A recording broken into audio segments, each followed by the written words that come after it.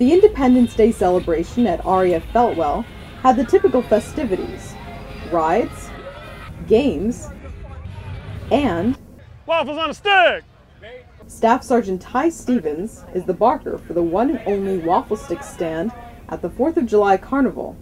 Made fresh every time, your choice of toppings, waffles on a stick! This is his first year volunteering for the Component Maintenance Squadron Green Dragon booth, and he's more than happy to be the voice for the squadron fundraiser. Waffles on a stick! We've got a special waffle iron that presses them into this corn dog looking shape, and we just sort of put a stick in there. We dress them with whatever condiments they like, chocolate, strawberry, maple syrup, powdered sugar, all that kind of good stuff. It's everybody's favorite breakfast treat without the utensils and all the mess. Other members of the CMS squadron are working behind the scenes and let Staff Sergeant Stevens get most of the attention. Treat. No utensils, nothing standing between you and waffles. On a convenient stick. While they celebrate the U.S.'s independence from Britain with the British people. I haven't met any nationals here that have had a problem with it.